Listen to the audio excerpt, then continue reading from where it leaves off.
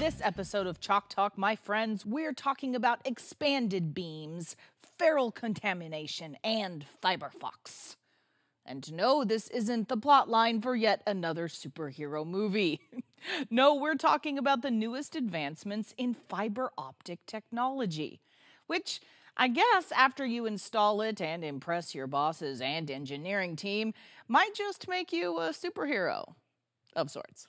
Hi, I'm Amelia Dalton, host of Chalk Talk. Fiber optic technology has seen exponential growth over the last couple years. Today, fiber optic technology is finding a place in more and more diverse applications worldwide.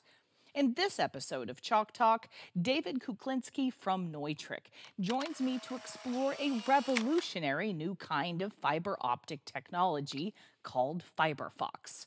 We take a closer look at the benefits that FIBERFOX brings to the table, why FIBERFOX's expanded beam technology makes it unlike any other fiber optic technology on the market today, and how you can use FIBERFOX in your next design. And before we get started, don't forget to click that link. There you can find even more information about this topic from NEUTRIK. Hi, David. Thank you so much for joining me. And thanks for having me. Absolutely. Okay, so we're talking about the FIBERFOX system today.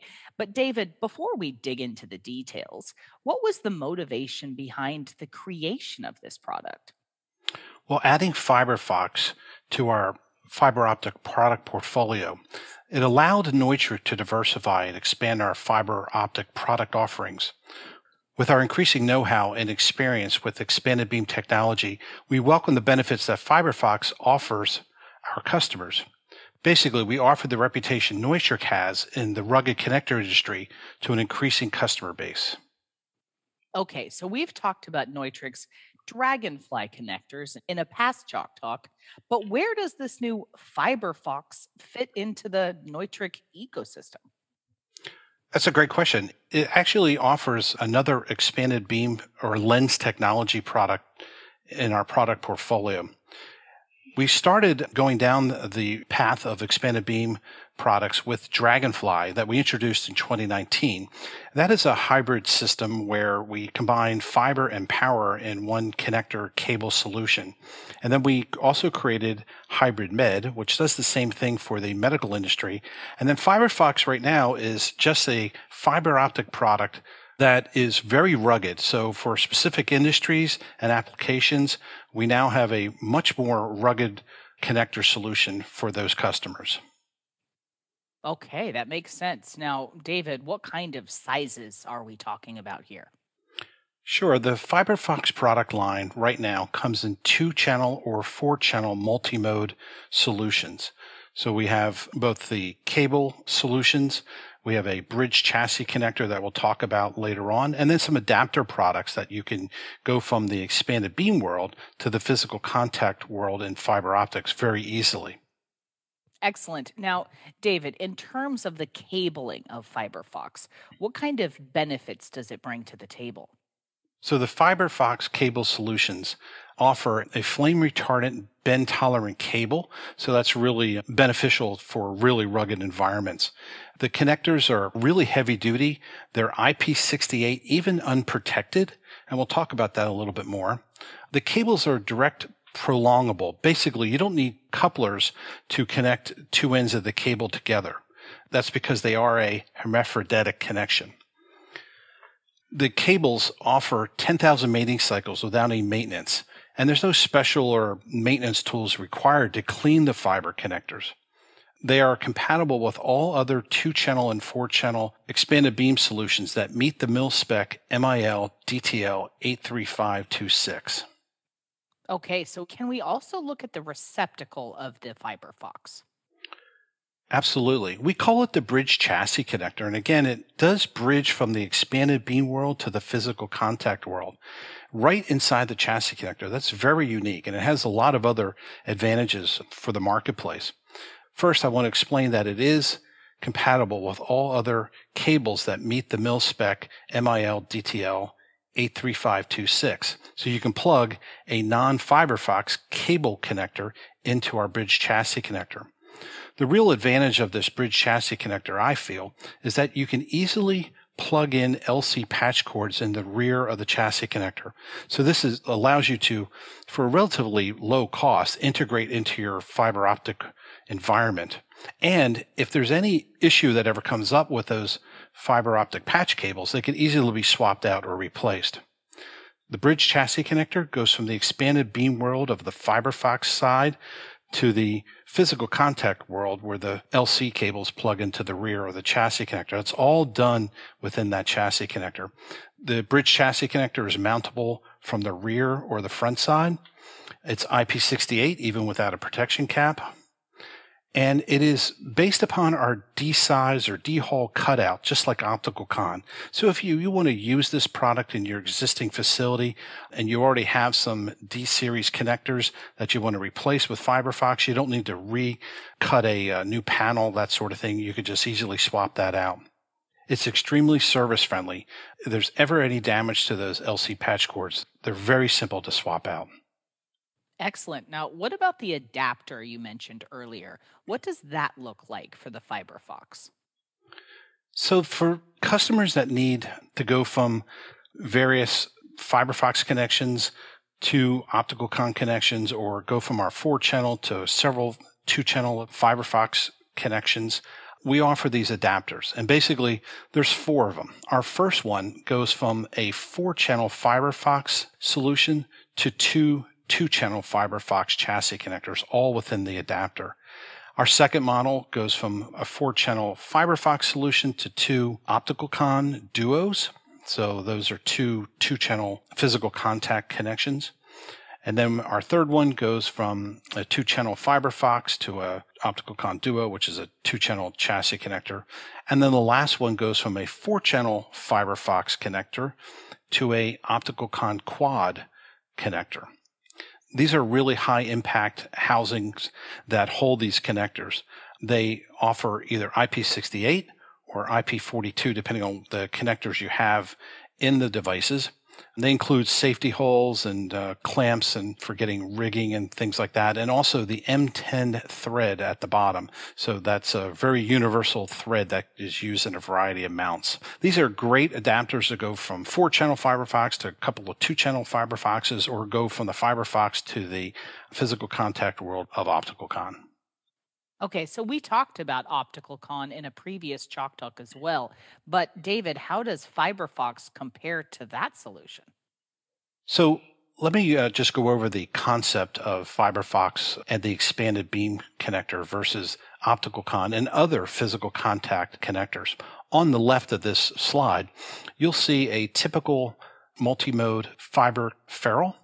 And at the bottom, you'll see the 2 pieces of fiber physically contact, and that's how they pass light back and forth. The pieces of fiber touch each other and pass light back and forth. So on the right side, an example of what the expanded beam FIBERFOX fiber looks like. First of all, it is substantially larger.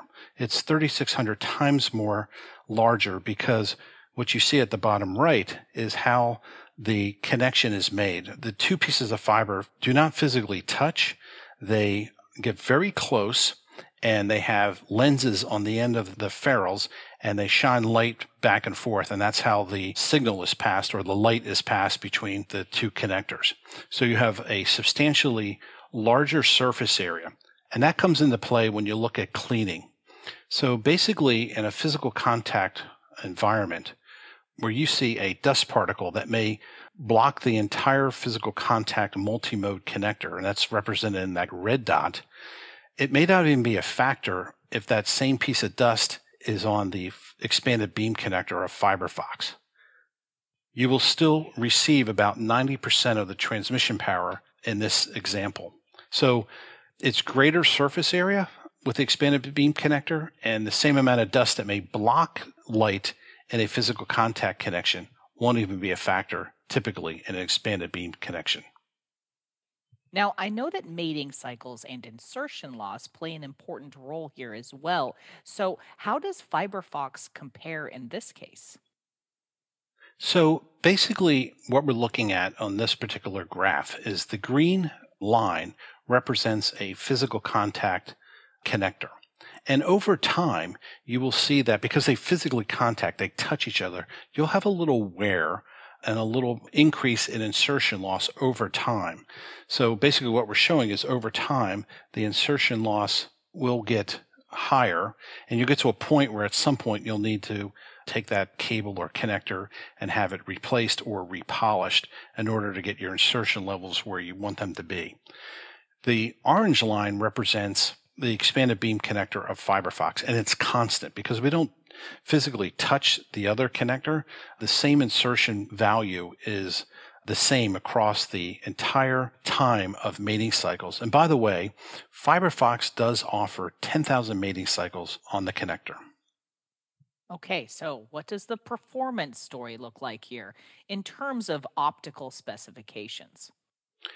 So in terms of optical specifications, we have insertion loss values on the cable of 0.7 dB a connector, and on the chassis, it is typically 0.9 dB a connector. It operates in the wavelengths of 850 to 1300 nanometers.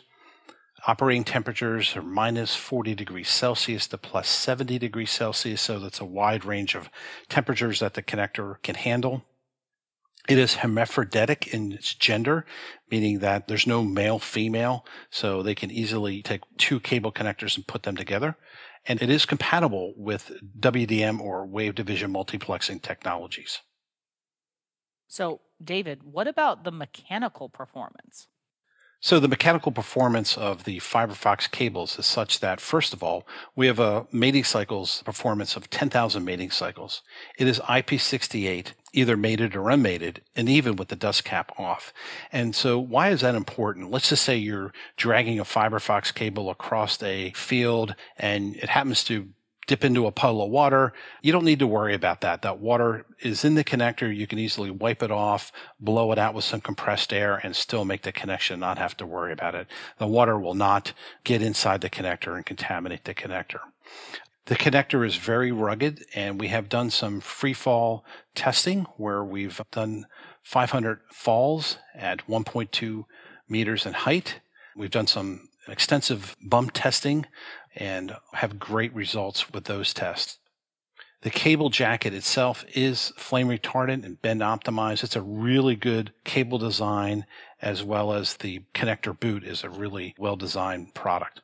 Most importantly, compatible with all other connectors and cables that meet that mil-spec MIL DTL 83526. So, are there any other interesting details included in the FIBERFOX solution? Yeah, so as I mentioned, one of the unique features is the fact that it is IP68 up to 6 meters in water depth for 30 minutes, even without the protective cap. That's a big advantage over the competitors that are on the marketplace. That constant insertion loss value, you don't have to worry about your signal strengths degrading over time. Very easy to clean. Basically, you can either use water to clean the connector, you could use compressed or canned air, or you could even wipe it on your shirt to clean it off. It's really insensitive to dirt and liquid and dust contaminants. As you saw from that previous slide, a small piece of dust doesn't usually affect the performance of the light being transmitted. It's hermaphroditic, so it's easy to extend cable lengths. You don't have to have adapters, couplers. The 2 and 4 channel connectors are compatible. And what I mean by that is if I have a 4 channel FIBERFOX cable, I could plug it into a 2 channel FIBERFOX cable and the signals will pass. Now, obviously not all 4 channels will pass onto the 2 channel, but the 2 channel fiber signals will pass back and forth. Also, the ease of integration with the bridge chassis connectors with LC connections is a big plus. And again, we're compatible with that mil-spec that I've talked about previously. Excellent. Now, going back to the optical con we discussed earlier, how does FIBERFOX compare to the optical con advanced? So this is something that I wanted to bring up because it is important for customers to determine what their needs are. And although FIBERFOX is a great technology, there are some differences of the optical con advanced technology. And let me go through that. First of all, the technology itself is one is expanded beam and one is physical contact. OpticalCon Advanced is a male-to-male system, so if you do want to connect two cables together, you will need an adapter where the gender of FIBERFOX is hermaphroditic and you just plug one into the other. Right now, FIBERFOX is multi-mode only. Advanced is multi-mode and single mode. The insertion loss values are a little greater with expanded beam technologies versus the physical contact connections of OpticalCon Advanced. OpticalCon Advanced is a push-pull technology from a connector plugging and unplugging perspective, where FIBERFOX, you screw the connector on. So that is real important in super rugged outdoor environments. Customers may want that type of connection. FIBERFOX is 2 and 4 channels, and Advanced goes all the way up to 24 fiber channels. Both are D-series cutouts or D-shaped cutouts. FIBERFOX is lens technology, so it offers the advantage of ease of cleaning, where on the Advanced solution, we do have the shutter system. There's a better IP protection rating on FIBERFOX with it being IP68. And from a cleaning perspective, it's really much easier to clean FIBERFOX than it is with OpticalCon Advanced or any other physical contact solution. So as we compare FIBERFOX to OpticalCon Advanced, there is greater insertion loss with expanded beam technology. So usually 3 to 4 connections, so to speak, you'll still have adequate insertion values, where the physical contact cables of OpticalCon Advanced, you could have many more connections and not have to worry about significant insertion loss. On the expanded beam product, you don't need any kind of scopes or any special cleaning materials. It's really just water or canned air, and away you go. Okay, so David, can we take a closer look at the construction of these two solutions? Absolutely. So when I talk about insertion loss being greater in an expanded beam cable solution, we have here an example of FIBERFOX at the top and OpticalCon Advanced at the bottom. And it's basically, we'll say it's the same system, but only the cables are different. And so the reason we have this is to show you that the same solution, the same length of cable, etc., you will see that the expanded beam solution has greater insertion loss of 2.5 dB versus 1.25 dB on the OpticalCon Advanced cable. So again, customers, if you have a lot of connections, say if you have a need to, connect 6, 7, 8, 9, 10 cables together, you may want to look at the OpticalCon Advanced solution because you'll have less insertion loss overall. But for the most part, the FIBERFOX solution is usually adequate at 2 or 3 or 4 connections in terms of insertion loss values. Okay, so you mentioned compatibility earlier. Can we take a closer look at that aspect of the FIBERFOX? Absolutely. These are some other expanded beam products that are on the marketplace. Any connector that meets the mil-spec MIL DTL 83526, we are compatible with, and they are compatible with us. So you could take one of these competitor cables and plug it into our bridge chassis connector. So if you already have some of these cables, it's easy to add on FIBERFOX and still use your existing cables as you also purchase new FIBERFOX cables. So you can plug those into the bridge chassis connector or our adapters, and you'll have no compatibility problems. So how does the FIBERFOX compare with those other solutions you mentioned? Well, as we look at the competition in the marketplace, again, we have that IP68 rating of 6 meters in depth for 30 minutes, even unprotected with the protection cap off. We have a greater mating cycle of 10,000 mating cycles. Our cable is a much better designed cable than most of the competitors out there. We have a better strain relief. And the fact that we are a D-shaped cutout on our bridge chassis connector with the ability to just plug in standard LC patch cables, that's a huge advantage over a lot of other products. That also helps with serviceability later. So overall, we feel that FIBERFOX is the best price performance expanded beam solution on the marketplace. So, David, what kind of markets is the FIBERFOX a good fit for? FIBERFOX is used in a variety of markets. We have some here that I'll go over where we see the FIBERFOX solution deployed. The lighting and network solutions that are found in concerts and touring uses a lot of FIBERFOX going from the back of stage to the front of stage. Also in the PA market, the same applications going from the back of the mixing console to the front of the stage, incorporating a variety of signals. Broadcast video and Pro AV video, there's a lot of use of FIBERFOX. Also, defense and government uses a significant amount of this product where they are connecting mobile vehicles, say to transmission towers, radio antennas, that sort of thing. In the railroad marketplace, we see FIBERFOX cables used where they're connecting cars within an entire train length.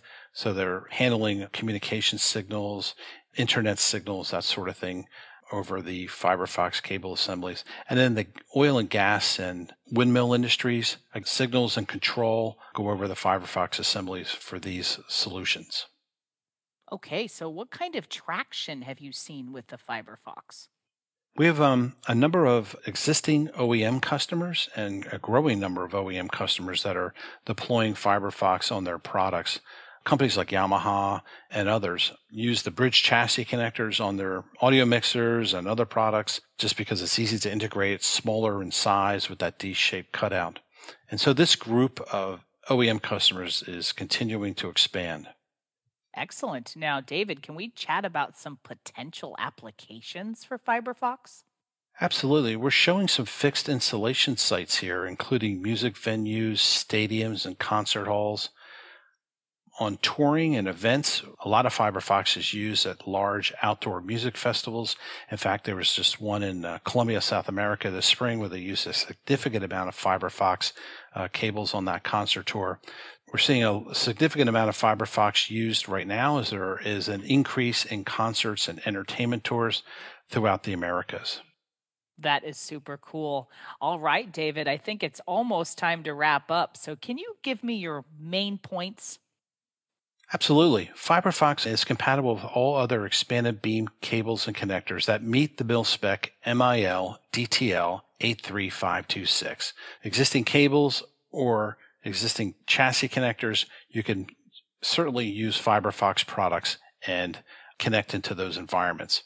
The ease of integration into a customer's environment using the standard patch cables is a huge plus. Use off-the-shelf LC patch cables to go from the bridge chassis connector into your environment easily. IP68 waterproof up to 6 meters in depth without that protection cap is a big plus. Because of the expanded beam technology, we're highly resistant to dirt, dust, and liquids. It's very easy to clean, and no special tools are required.